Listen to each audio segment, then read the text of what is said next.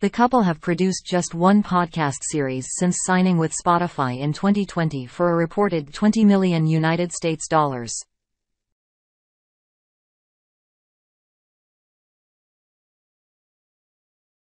The multi-million-dollar deal that a media group run by Prince Harry and his wife Meghan, the Duchess of Sussex, has had with streaming giant Spotify is ending by mutual agreement, the two parties said on Thursday.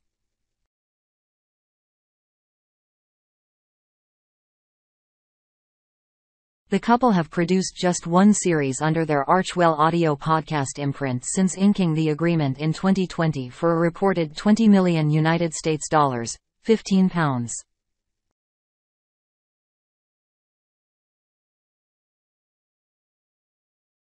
6 meters or 29.1 million Australian dollars. That show, The Duchess's Archetypes, has topped podcast charts for the outlet in a number of markets, with listeners flocking to her discussions with influential women.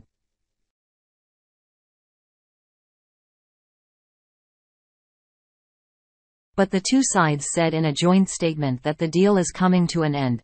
Spotify and Archwell Audio have mutually agreed to part ways and are proud of the series that we made together, the statement said.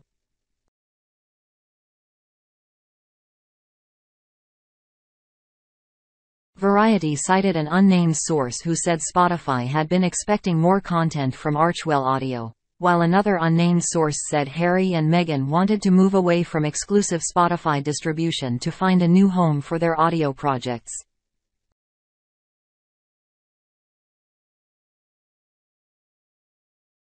Archwell Audio's company mission is producing programming that uplifts and entertains audiences around the world, as well as spotlights diverse perspectives and voices, and builds community through shared experience, narratives and values.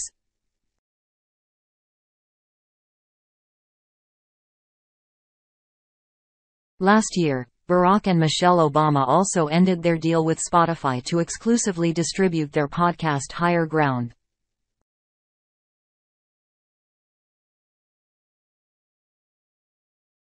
In that case, Spotify said it declined to renew the deal. It was reported at the time that the couple had disagreed with Spotify over the number of its shows that would feature the former U.S. President and First Lady.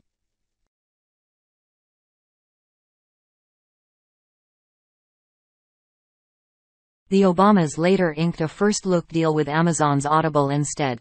Since stepping back from royal life, Harry and Meghan have focused on making money through media ventures, including the podcast. The 38-year-old prince's tell-all autobiography span an agreement with Netflix to producing streaming content, including a docuseries about their relationship with Britain's royal family.